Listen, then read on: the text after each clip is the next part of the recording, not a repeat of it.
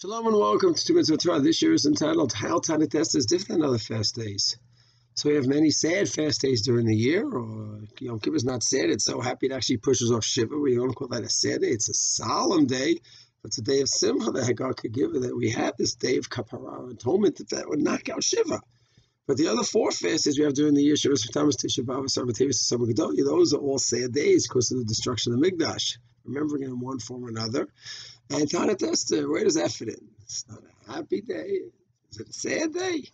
So the fact is, it's not. It's really somewhere in the middle, because the other four fast days are fast days to commemorate the Mikdash, and Allah is we don't bring those early if they'd fall on a Shabbat. Like demon, no demon. We don't bring a Puranut, it's a sad day. Taanit Esther, we would bring early if it falls out on Shabbat. It's a sad day. No.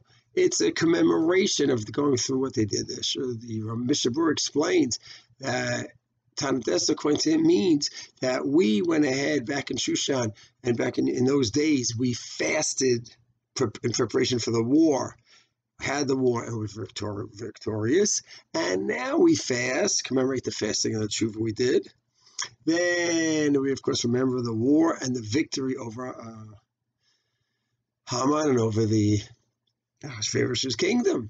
So it's a commemoration, but it's not like we're remembering there was a destruction. No, on the contrary, remember the process we went through. So it's not like a sad day. So therefore, it's the one fast day outside of Yom Kippur. It's a fast day that's a drabanan, but it's not avelot in the typical way of commemorating the Mikdash, and therefore this is the one fast day from those 4 other days that we conscious of 4 other days where we can bring it early.